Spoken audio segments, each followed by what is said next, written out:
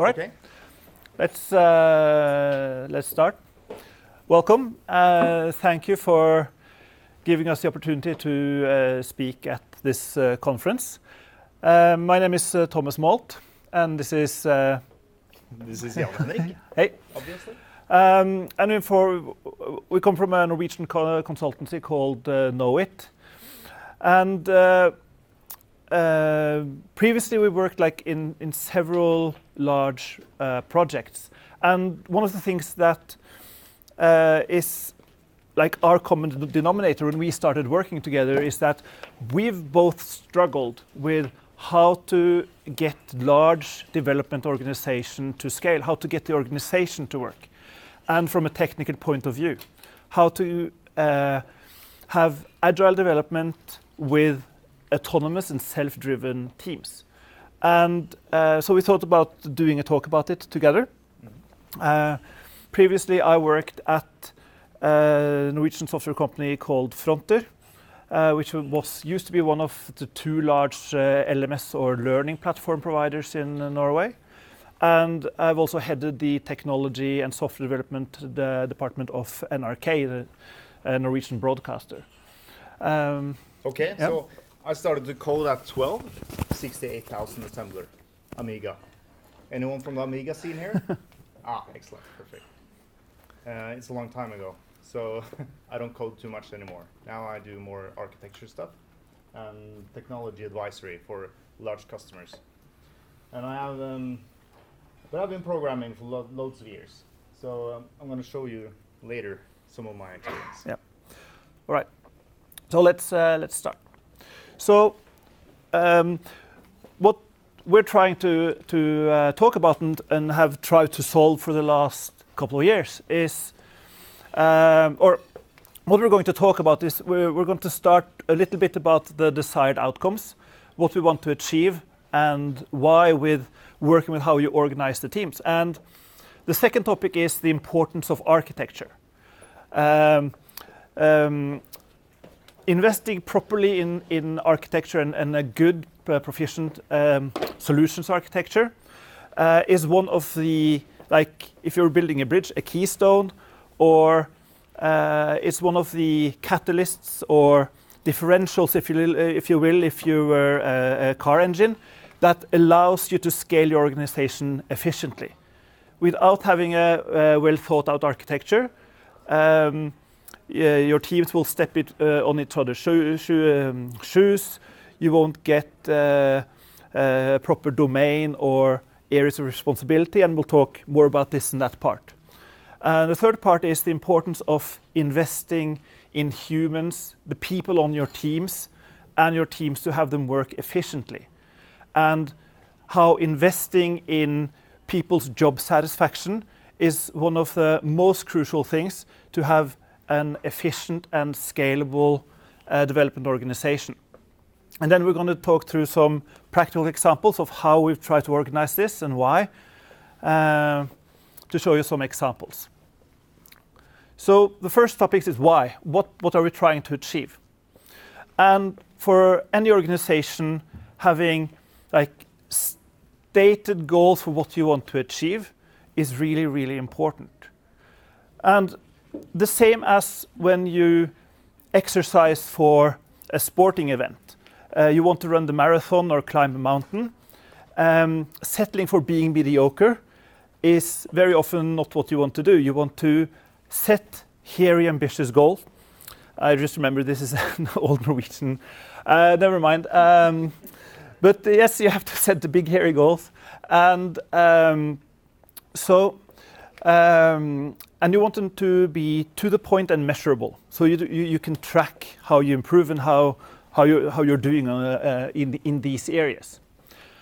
So the first thing is that, and this is an example from a previous organization when we worked on what goal should we measure. And the first is to continuously increase the quality and efficacy. That means the efficiency and the effectiveness of what you build. We want to create the right things, and we want to build them efficiently and effectively. And the second really important goal is to build great teams and organization. We want to have teams that are fun to work in. And we want to build organizations that let people reach their full potential. And I'll talk more about why this is important for the overall effectiveness of your development effort. And lastly, we want to have teams where you can continuously learn and develop as a professional. And this is crucial to be able to build world-class products and solutions. And you'd want to set goals that you want to be world-class, because very often you won't reach that exact goal, but you can work towards it. And and it's important for pride and the willingness to put in that extra 20% of effort. That yes, we want to be world class. We want to be proud of our product and what we want to do. And you want to create products that are stable, maintainable, and easy to manage. So, why is architecture, be it solution, system, software, or enterprise architecture, crucial to succeeding? Interesting. The first thing is that having a good architectural documentation builds a map that lets you have efficient navigation through your system. When you have a large complex system where multiple teams want to work together at the same time, you want to be able to understand how your small part fits into the whole, and you want to be able to have patterns for how you can navigate between the different modules and understand how they work without digging into the details. This is much better solved with having shared architectural or solution patterns, design patterns in your code or in your systems, rather than minute and complex and complete documentation. So you want to make the system as self-documenting as possible. How do you do that? By investing time in creating design patterns and solution patterns that you can reuse and that let people navigate efficiently in that information domain. The way a library is organized is a typical and excellent example. How, if you are a CD or used to be a CD or record collector, how you discover that sorting your albums by color coding the covers is not the most efficient way to easily find the record you want to listen to, but having sorting them alphabetically is a much more efficient pattern to let people navigate efficiently in your record collection. It's a very simple example, but it is the exact same practices you get into when you work with solution architecture and figure out how the different parts are going to fit together. The second part is one of the main goals of working with software architecture is to reduce complexity. This is this is a simplified version of an actual dependency map of one of the software systems I've worked with. It was used by more than 8 million people worldwide, and it had consisted of a bunch of libraries and modules that had been worked on, inherited on, implemented on for a decade. And when you drew out the dependency map, it looked like this. And complexity of a system, you have to know, grows exponentially. So it's as with slow exponential growth, seen in a short time scale, it looks linear, and the complexity creeps on you slowly, slowly, slowly. It's only when you zoom out and see the big time scale, you see how the exponential curve accelerates. So it's like the lobster being a hot pot of water being boiled. It does not notice the incremental temperature increases. It is after 3 or 4 years, you suddenly start to wonder, or your manager comes and asks, why has development crept to this glacier pace? Why aren't you implementing new features as quickly and efficiently as before? Why are you introducing more and more bugs into your code? It is because you have let complexity creep up to the level where the code and systems are no longer maintainable. So one of the core goals for agile autonomous teams to invest and spend time on software architecture, it's not to document very complex solutions, even though that is sometimes necessary. It is to have the practice to continuously practice reducing the complexity and reducing the number of dependencies and connections between your systems and code. And this is why a modular or microservice architecture approach is a very sustainable or much more sustainable approach than an old school huge monolithic system. So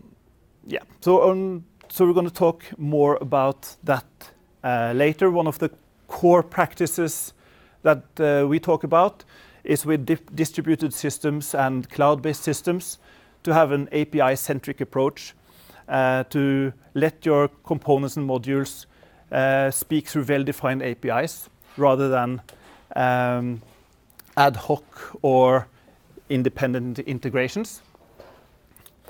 But the thing I want to close this part of the presentation on is a principle called Conway's Law. How many here have heard about Conway's Law already? So about 1/3, half. It's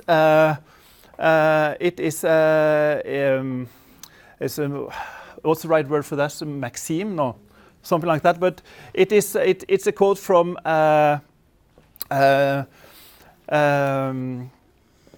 Melvin Conway, who was who was a researcher on complex information systems in the 60s, and he noted that organizations which design systems are constrained to produce designs which are copies of the communication structures of the organization. So very often you see that the systems you create duplicate the way your organization works. So if you work in a messy organization with unclear mandates and lines of responsibility, you end up creating a messy and organized system. If you work in a strictly hierarchical system where you only follow orders and you never do anything except you're getting an order, you create a very hierarchical and tightly controlled system that limits innovation. And the key point here is that you need to be conscious of these mechanisms, which leads us to another practice that Jan Henrik and I talk about, which is the inverse Conway maneuver. And this means being very mindful of the responsibility of the teams and the modules that you want to create so that you adapt the organization to a way of working which fits with the capabilities that you want to develop in the system you create. Which means that you want to develop a very well-defined domain model so that you know what one part of the system is supposed to do, what responsibilities it should have, and what features it should have, also which interfaces and how this module should communicate with other parts of the system. And then you have a team which let that have a team that is responsible for that. And we'll talk more about later on the way you can organize governance and communication with the different teams in the same way that the modules have APIs to communicate. Then you need to create a governance or communication structure for collaboration between your teams as well. But that is in next part of the talk. Okay. Like this. Okay. So now I'm going to take you through a not a use case, but a showcase. It's an actual real-life example. It's from the city of Oslo, and this is a research paper that's published just this spring. So this is this organizational chart of city of Oslo. It's a large employer. It's about 50,000 employees, I think. Lots of people, lots of bureaucracy. really chaos. All these different organizational units, they do their own stuff. They don't care too much about everyone else. So in 2003, we started making infrastructure for communicating. So it's a large ESB to communicate across this and from the outside and in. And this is the story. So this slide is about the development and process and organization. So you see this is a timeline. Starts in 2003, and this is today. And you can see the blue chart here. It says number of components. And with this, it means a component is like a service or a microservice. We started with microservices about here, but a component, think of it as a service. So today we have about 300 components, and here then is about 150. And it's several million lines of code, at least now. And the number of developers, it also scaled. That's the yellow line. So it scales from just me here, 2003, and today it's about 60. I think there's even more now, more than like 100 actually, because it goes like whoosh, way up. And we started with no process. You don't need a process if I'm the only guy doing work. I have my own process. We started with DevOps. People here know DevOps? Yeah, I don't have to explain DevOps. This just means that the developer also do the operation, or at least have the same responsibility. We just had one team in 2010, and let's skip the bimodal stuff. That's just the way for the organization to work in different modes. So it works really agile one place and more waterfall-ish another place in the organization. This is because lots of money come from a big initiative here. So I think about what's it in English? Billion? Million? Yeah, billion. $500 million was pushed into the program, and then they had to have more control. And that's why we ran bimodal. Didn't work too well. So that's why we now, in 2018, are working with autonomous teams. And I'm going to go into what an autonomous team is, but it means that one team has the full responsibility for everything. It means that they can make decisions that have economic consequence inside the team. And that's really important. It's not just a developer team. It's a team with business owners. I'll come back to that later. So this is the journey from 2003 until 2018. This is the main architecture. Started with a big monolith, an application server. Went to microservices. Microservices, when it gets big, it doesn't scale. So we had to do something. So what's the challenges with scaling microservices architectures? Well, one of the things is that the code base becomes too large. You don't have any control of anything. It's like, okay, I have to change this, but I don't know who's responsible and who's done this. We had to make, I think we made a script that was called "Who knows anything about this?" .sh. And it just goes through the Git log and checks, okay, who has the most commits on that code. And the person that came up on top, he was known to poke on the shoulder. What can I do here? And that's not it's not a really nice way to to organize. So that's one thing. The other thing that happens is that we had feature teams, but we didn't align the architecture or the microservices with the features. So here, if you're implementing feature 1, you have to go into that microservice and that microservice. And maybe when you don't know anything about that microservice, it's another team that has it. So this becomes really, really dangerous because the developer, he almost always just makes the the thing again. So it just duplicates the code, or does it his own way. So the problem is that it doesn't fit the architecture. So that's why we came up with this. So this is the closest you get to code in slides here, arrows and boxes. I'm going to explain a little bit about this one. So this is the reference architecture for the city of Oslo now. Let's start with the domain concept. This concept is, you can call it a business domain to make it simple. It could be HR in the city of Oslo. So everything inside this domain has something to do with HR. It has a well-defined API so that everyone that should communicate with the HR domain has to go through this API. Team A is responsible for this domain. Because of practical reasons, they are also responsible for another domain. That could be anything like AIM infrastructure, something like that.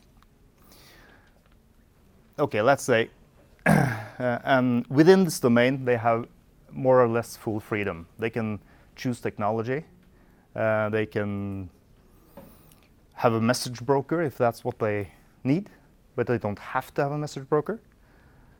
They can put this on another platform, cloud platform.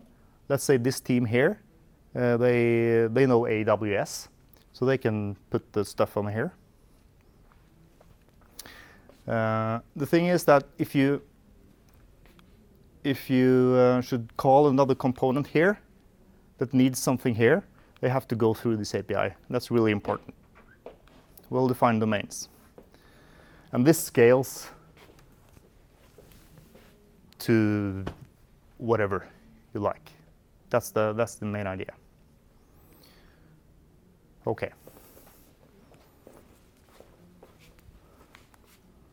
So we did a lot of research on this and found a lot of interviews and found that we had some problems or implications for practice. It's not a problem, but this is important stuff. You have to find the right type of domain. So what's the different types of domains here? I told you HR, that could be a business domain. That's one type. But you also have maybe one domain has totally different SLA requirements. Like it has to be 24/7 up and has to have a really fast response time. That's a different way of doing stuff. And this might be just the backend service that has events flowing through to it. So that could be a non-functional requirement difference between the domains. And the third type of domain is mapping it directly to an organizational unit, like the vann- og avløpsetaten in English. Water supply organizational unit stuff. I have a quick question. Yeah. I'm just falling out here. Okay. Is this about, like, is this an abstraction layer for developers, including like business people, whatever, or is this just a domain that could be like an instance of pretty much everything? Yeah, it's a virtual domain. Whatever. Yeah, whatever. It could be one of those three it's a things. Container. It's not a container. It's a logical thing. Yeah, but yeah. So you just put you're responsible for a set of components in your domain. So Yeah, the team is mapped to the domain. It doesn't have to be software. No. Right. But these are microservices. This is software. This is software. Yeah. Okay. And the API here is also a software component. Okay. I thought you were mapping the software model into like avdeling or, you know. Avdeling? Yeah. No, you could do that. Yeah, I was wondering because you were juggling with the IT terms like vann- og avløps. It sounded like you were. Yeah. But that's one departments or stuff. Yeah, you know? but you can do that. Sometimes that's a natural thing to do. You map the domain to the avdeling or organizational unit. Yeah, okay, cool. Okay. So you're talking about software all the time. All right. Okay, Thanks. okay, thanks. Thanks. One other thing is to modify the service boundaries. These are the service boundaries. You probably heard of domain-driven design. This is basically the same thing, but it's abstracted up. So the service boundaries are here. And the thing is that this changes everything. When you change the organization, you do, like you move responsibility from one organizational unit to another one. You have to also think about changing the domain boundaries, maybe move some components and so forth. And the last point, implementing API versioning and management, because this has to be stable. This API has to be stable for these guys to use it. So this is a stable API, and this is full freedom. You can do whatever you want here, because it doesn't. How can it be stable if you move out a component? Because the API is external. This is the only external API, and these are team specific. Okay. You see? Not so. Not Because so. if you move out a component with a which represents If you move this a component, topic, if you move this component here, Yeah. and you need this from here, maybe. Mhm. Of course, you have to evolve the API, Right? but Yeah. it has to So be. it's- It has to be. Well, stable is probably the wrong word, but it has to be. What do you call it? Control. Version control, Yeah. at least. Yeah. Yeah. Okay. So this is the conclusion for the paper. The thing is that if you do an API-centric architecture like this, it enables autonomy. So the teams become more autonomous, and hence it gets more speed. It can deliver without being dependent of everyone else.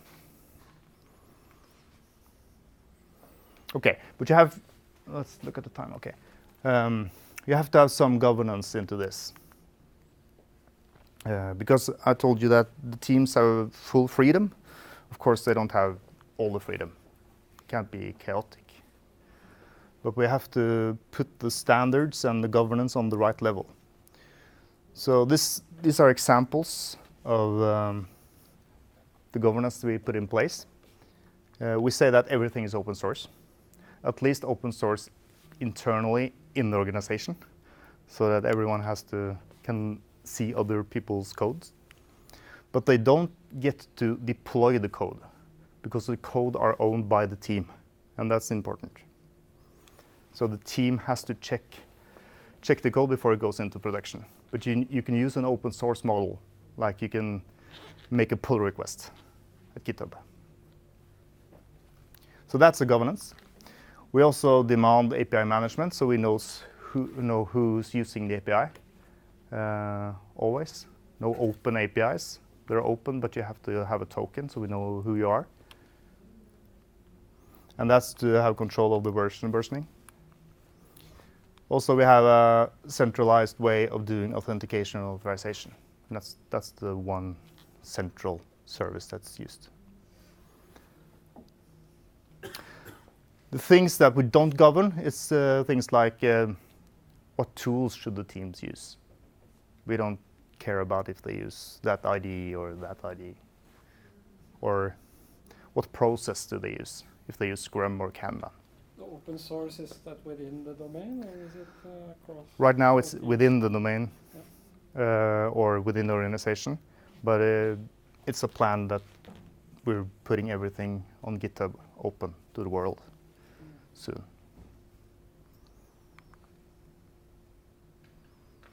Okay?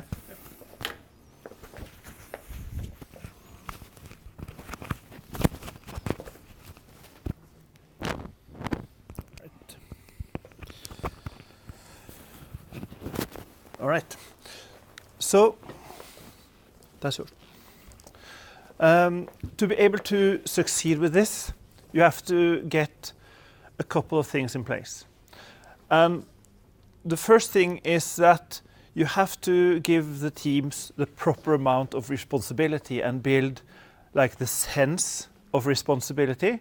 In Norwegian, we have this term ansvarskompetanse, which I find hard to translate. But it's the ability to take responsibility and understand what being responsibility mean in your organization. So to really have autonomous teams, you want them to have all the capabilities and abilities they need to succeed. Clicker. Yeah. This is not a clicker. They have to have all the competencies on the team they need to succeed. and they have to be both allowed and willing to make decisions. And that is something that has to be trained and exercised for. It doesn't happen by itself. So one of the first practices I would encourage is to put architectural responsibility for their domain on the team. They are responsible for creating and suggesting the architecture and building that architecture. But to succeed with this, you need to have a working governance structure for the teams, a way for them to communicate, discuss, and make decisions. And if you are the manager or leader of this department, you want to host it, then you need to have the strength both to always listen to the best argument, but also never to be afraid to make a decision when it's necessary. So in 9 out of 10 times, a team of experts will agree on the best possible solution because they all want to find the best possible solution. But once in a while, you'll have a stalemate on the teams. And you have to have this, like this democratic sense of not being a dictator, but facilitate the best decision and sometimes cut through the crap in case of a stalemate. So you have to build this working governance structure and have it in place. So this is not an example of a typical line organization with an architecture or enterprise architecture group on top. This is an example of a team or a set of teams with 3 clear and well-defined product areas and 5 independent development teams within the same product area. So this is an abstract model or a generalized model, but it's actually the team structure we created when I worked at, or when we did this together at NRK. So basically, this can be thought of as NRK's radio and TV streaming services, NRK's apps and services for kids and youth, and NRK services for web pages and news services, that kind of stuff. So what we did is that the people with the red hats are tech leads. They are given architecture responsibility. They could be seen as the solutions architects or software architects on the teams, but they are custodians of the best practices and the way the teams implement their technical solutions, and they are important facilitators for discussions with UX and product owners on how to build and solve something in a technical and architectural sense. So they get together at a regular basis and communicate in the Tech Leads Council or the Architectural Council, where the CTO or the head of development or head of architecture, chief architect, chief developer, what you call it, also sits and have like a double vote. If this group can't agree on best practices and can't, like say we clearly don't agree, that person have the clear mandate to say, listen, I've heard all the arguments, this is the best decision now and this is what we're gonna do. But in 9 in 10 cases, a group of experts will agree on the best possible approach because they listen to common sense. And you need this kind of communication forum or arena, if you like, between the different teams where they can present their architecture, present their solutions, and flesh out how these things are going to work together. The way we did it at Frontier when we put a very similar organization in place was that every week we had an architecture council. And the first half hour was 2 lightning talk presentations, or sorry, probably the first hour, but was 2 lightning talks presentation. So each team on a round robin basis presented the state of the argumented suggested solution for 15 to 20 minutes. And then it was 10 to 15 minutes peer review, critical questions, criticism, curious questions, just agreements how this were supposed to work together. And then the next hour was alignment, like how does this fit into the bigger picture? What kind of changes or updates to directions, either on the team having presented or on the other teams do we need to make this fit? What are the different needs we have on the teams? Sometimes a need for a new component that we haven't thought of, or a new API endpoint would come up, and on which team does this belong? Do we need to create a separate team for this? All these things were part of the architectural governance or technical governance structure.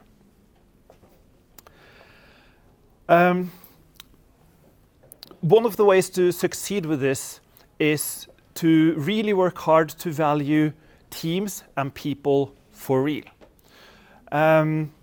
What this means is that investing in professional development is not a waste of time, even if you're in a development organization with a tight budget and a tight deadline. Of course, sometimes like reality is reality and you really need to crunch to meet the deadline, or there is outside factors that forces you to adjust your approach. But generally, really investing in having people thrive and giving them the best opportunity that you can to succeed is crucial on your teams. And then also working continuously to figure out what kind of competencies your teams need to strengthen, what kind of people you need to recruit to strengthen your teams, and have well-balanced teams is really crucial. One of the very common anti-patterns I've seen is that an organization will traditionally have a separate software development and operations or maintenance department. They will be in separate departments, separate leaders, separate divisions even. And one part, the operations or maintenance department, is measured on cost reduction. So their leader is measured on how much money on hosting and operations they can save, while the software development department is measured on innovation, being able to create a new cool product for kids or schools or something else, or the municipality of Oslo, and bring that to the public. And this is a real-life example when we tried to make this case for the leader group of the National Norwegian Broadcasting Corporation, where we had this exact issue. And here operations were put together with facility management and kantinedrift. And when we measured, we had 1/3 of the operations people we needed to have proper DevOps or proper management and proper life cycle management of our products. So we made this simplified model where we said that for our teams to be scalable, to be able to actually scale up our organization, we need to have one sysadmin, one operations resource, IT operations resource, for every 4 developer. And for every 4 developer on the team, we need to have a tech lead or architects on the team, and we need to have a UX interaction designer or visual designer on the team. And the different color bubbles in this model, by the way, is to take into account that a lot of professionals have different competency areas. So a really proficient backend developer can also be an excellent mobile or iOS or Android developer. Similar with front and backend, similar with backend test QA or DevOps engineer, and so on and so forth. And here is the UX and interaction designer, and you'll see a tech lead bubble under here. The same is there. So there might be this does not mean positions on the team. It is roles and responsibility on the teams that you have to have in place to have a well-balanced team. And the rule of thumb that we created then was a team must be able to take responsibility for product planning and prioritization. They should have a product owner on the team. They should be allowed to make full decision on their product or service, what they are creating. They should be able to do product design and user experience within the team and make all decisions and have people on the team who are fully up to date on the needs and requirements of the users and of the product. They need to be able to make all solutions architecture and technical implementation on the team. They need to have the competency to do proper testing and quality assurance, and so on with deployment, maintenance, operations, and product lifecycle. So when you have a growing organization, so when you grow through 10 or 20 people, it starts to get hard to talk to everyone all the time and synchronize over the water cooler or coffee machine. When you grow through 50, 60, 70, you stop knowing everyone in the organization. You don't know who they are. And you start to be socially awkward to one another because you don't know I don't know who you are. And as you grow through hundreds, these problems will continue to increase in complexity. So you need to have a governance structure to collaborate and share knowledge and experiences. You need to build a strong competency and knowledge sharing groups. So this is also a real-life example of the competency groups we created at NRK, and also at the front we did a very similar model.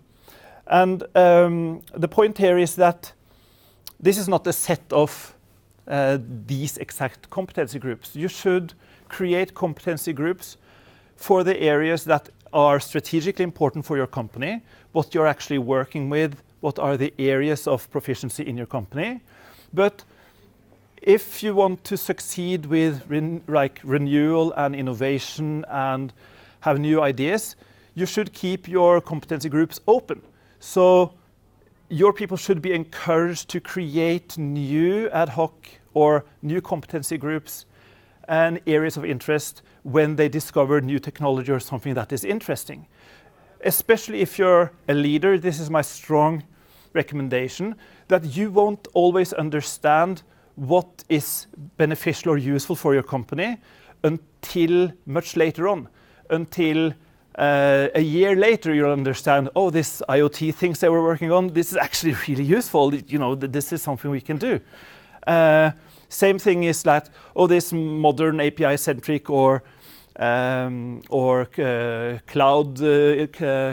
cloud services competency group, that was really useful for us. Now we have a head start getting going in this area. So this will help coordination, cohesion, and your governance across the teams. As a leader, you need to make sure that these groups also have a clear responsibility and clear mandate for what they are supposed to do. And my personal opinion is that you'll succeed easier if you had well-defined heads of competency in place. Somebody is the head of front-end competency, someone is the head of user experience, so on and so forth, to have somebody to talk to. And to avoid the possibility that, you know, someone should do this. Yes, and you are the head of that area, so that's your responsibility.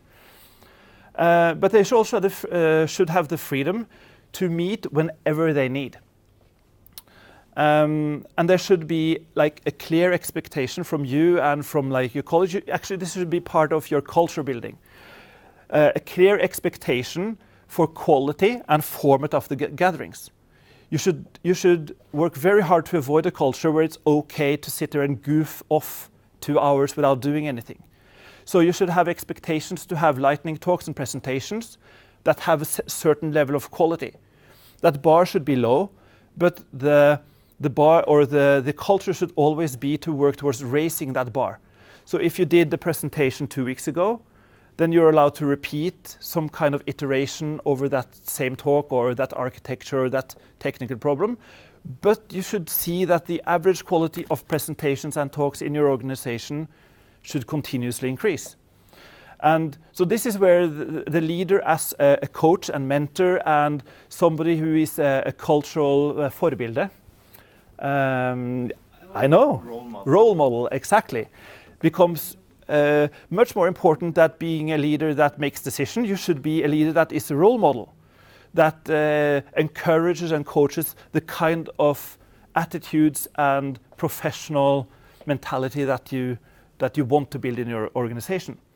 And you should work towards like getting common guidelines and best practices from these competency groups. But always avoid like force feeding this to people. Like people are highly intelligent. Is this possible? So being responsible, the ability to be responsible, it must be taught and practiced. Somebody have this within themselves. Others have to be explained or actually like through their life experience have to understand slowly what it means. Being responsible actually mean figuring out what the other teams need and talk to them about it and agree with them on the best approach. It's not just sitting here doing our own thing. That thing needs to be like curated and built over time in your organization. And that leads us to the last talking point, which is to make job satisfaction a top priority in your company. So I like to talk to this. This is like a canary in the coal mine type of metric, actually measuring, tracking job satisfaction and how they thrive at work. Because at like high competency or work that requires high levels of autonomy and competency to succeed, people are very often self-motivated with a love of their profession and what they do. And if they feel that something is sluggish or not working properly in the company, being unnecessary bottlenecks, unnecessary bureaucracy, an inefficient or obsolete technical platform, this will be very visible in their job satisfaction surveys. And having questions and goals like, are you allowed to reach your full potential in the work? Like, do you see a way you can reach your full potential? Are we working out? No, this actually, I'm jumping the gun. This is your part. So what's the time? Is it You have 5 minutes left. 5 minutes left? Oh, 5 minutes. Okay, I'll do this. 5 minutes over. Okay, we'll do this really quick. This is going to go fast. It's just an example. The thing is that this is also a real life example from the city of Oslo. We have teams over here. So this is one team, this is another team. And we do surveys. So once half a year, I think. We check if this team is, does it have a product owner that works? Can you influence your work? The level of autonomy in the team. Are you satisfied? And this is really important because this is actually a traffic light thing that I can show the leaders. They understand the colors. That's perfect. Okay, so just to wrap up, 2 main points to remember from this talk. A well-crafted architecture is fundamental to success. An API-centric approach is what we recommend when scaling, especially microservices. And think about the organization mapping to the architecture and vice versa. And the last point, humans and teams are your most valuable assets, especially these kind of guys that are doing software development. Smart guys. Okay. Thank you.